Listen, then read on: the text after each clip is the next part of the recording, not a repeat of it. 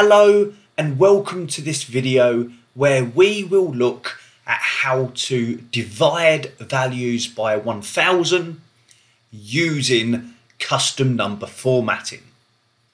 So this question came up on one of my recent training courses where the user did not want the values to be presented as they are in column B here.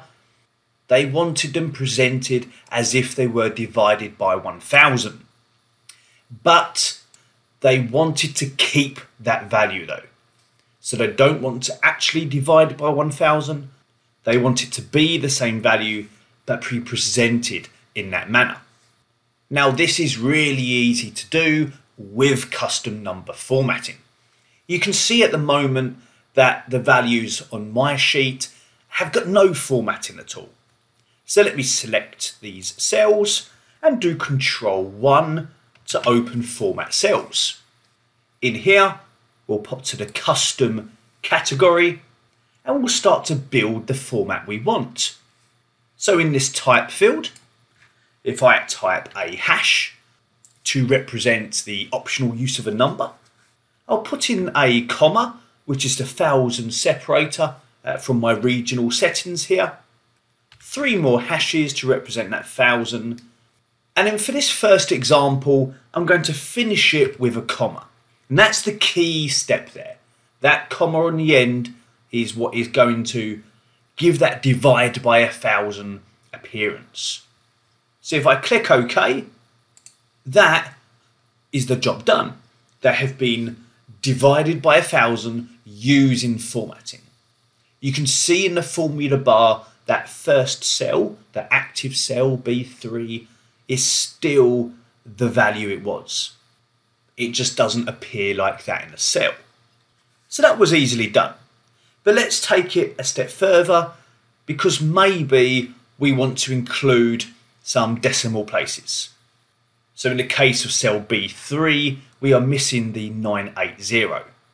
So back into Format Cells, Control-1, you can see I have the type at the top still, and just before the comma, I will put in the decimal point for my regional settings, which is the period or the full stop, and I'll just put in 3 zeros. I'm going to have 3 decimals because we're dealing with thousands.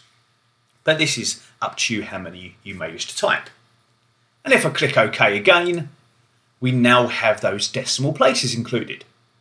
Now let's look at one more example, because all of my values at the moment are positive values, but you may be dealing with negative values as well. So Control-1 back into Format Cells, and in that type box, I'm going to put a semicolon in. Now for those of you who've used custom number formatting before, this is quite normal practice for you. But for those who are new to this, the semicolon separates the sections of number formatting between the positive, the negative, the appearance of 0 values, and then text. Now I'm just going to worry about the positive and negative here. Step semicolon will separate, it will delimit those. And I'm going to use a negative sign, the minus sign, and then really just repeat what I've done in the positive. So hash, comma, hash, hash, hash, full stop, 3 zeros, and then the comma on the end. Remember, that comma is the key part of this video, really. In fact, I may go a step further, and just before that negative sign, in square brackets, I'll type red. So it is formatted in red text as well. If I click OK to confirm that, there are no negative values here, so no difference in what we can see. But if I was to change the value in cell B5 maybe, let's make that a negative value, and immediately it shows itself in red with that negative sign, but also it's still got that divide by 1000 appearance. So nice quick video, this one guys, that's how it's done. 3 little examples there of using that divide by 1000 approach with formatting. I hope you found it useful. Please click the subscribe button to be notified about upcoming Excel tutorials at this channel. Thanks for your time. Take care.